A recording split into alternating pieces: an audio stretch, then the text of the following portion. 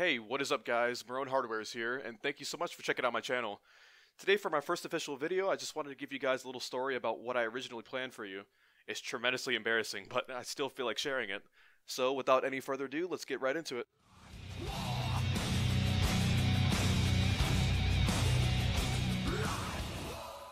I want to start out with some backstory. I'm very much into looking for older, office-oriented PC builds that have long lived their intended span of use. I enjoy taking the time to appreciate how far we've come with personal computers in general. I also enjoy admiring the massive jumble of cables and cobwebs tangled about the inside of each old system that I come across. When I got the PC and monitor combo, which the display was old as dust, so I ended up just tossing that out, and began to look at it, I was already at a disadvantage. No manufacturer sticker, no VGA cable for video output, or PSU plug. But hey, $10 PC, right? I had extra parts to stick into the system that were missing before, but after looking through the BIOS sum, I figured out the specs. The PC had an Athlon XP 1500 Plus running at 1.33 GHz, 1.5 gigs of DDR RAM clocked at a rather measly 300 MHz, a 60 gig PATA hard drive, and a 340 watt OEM style power supply. To be honest, I was surprised at how well all these parts work together with simple Windows XP applications. Navigations of menus were quick enough, and applications initialized and closed at a lot quicker than I initially intended. However, there was a ton of crash and blue screens complaining about a memory management error and such, so I knew the memory sticks were either arranged incorrectly, defective, or just outright unusable. As for the GPU that sat clumsily inside the case, this was one piece I couldn't figure out right off the bat. To be quite frank, I had no idea what the heck I was looking at, just sticking out of the x8 AGP slot. AGP. I'll talk a little more about that in a bit, but the GPU honestly looked like a large network card with a heatsink on it. What it actually was an ATI Radeon 7000 32M DDR TVO graphics card, a card in ATI's Sapphire line of GPUs.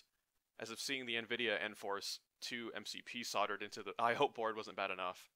Let's take a look at the actual hardware. The Radeon 7000 32M has exactly what you would expect from the name.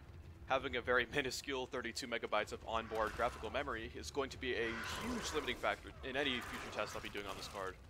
The Radeon 7000 has a core clock of 133 MHz, a memory clock of 266 MHz, and a maximum output resolution of 2048 by 1536 with a 24-bit color span. Not that any modern or even AAA title game will run at this resolution, or at all for that matter. It's still an option through the VGA port. The more I researched and looked at this card though, the faster I came to realize why I hadn't heard of this GPU, and why no one should still have one of these for anything other than as a nostalgia keepsake. Sadly, as the card seemed to function properly, the rest of the system was in disarray. I found a lot of scuff marks on the motherboard surface, and also noticed that the Athlon chip was missing its heatsink altogether. Unfortunately, I didn't have any spare parts to remedy the situation, so I salvaged what parts I could and scraped the motherboard and remaining components. Now, here comes the disappointing part. I really wanted to test this card out to see what you could do with only 32 megabytes of usable onboard memory for the GPU, but the only problem was I didn't have a system on hand that had an AGP slot in it at all. Before I realized this, I stupidly thought to myself, I have a spare HP compact system I could try this out on. Yeah, I'm sure any tech-savvy person out there watching this video has already double facepalmed themselves by now. I'm sorry, but I wasn't thinking straight at the time. At least you can now revel in the satisfaction of knowing that I spent a good 10 minutes or so trying to get the darn thing to fit inside the chassis. I tried all the PCI lanes until I finally smartened up and realized that this was, in fact, an AGP-only graphics card. I probably spent a good 5 hours preparing for tests, including things like Final Reality, games like TF2 and Call of Duty 2, and so on. No, but in all seriousness though, I still do want to test this little bug out for myself in the near future.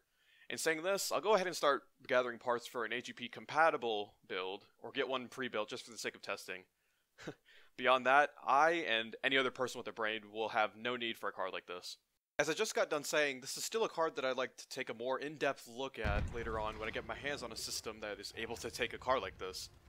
For further note, the Radeon 7000 32M was released in 2003 with an original MSRP of $129. It requires no PSU pin connectors to function, and even at its time was considered a lackluster choice for gamers who expected great performance. So, with that in mind, I'll continue to look into systems that I can test this cheap and underappreciated GPU on.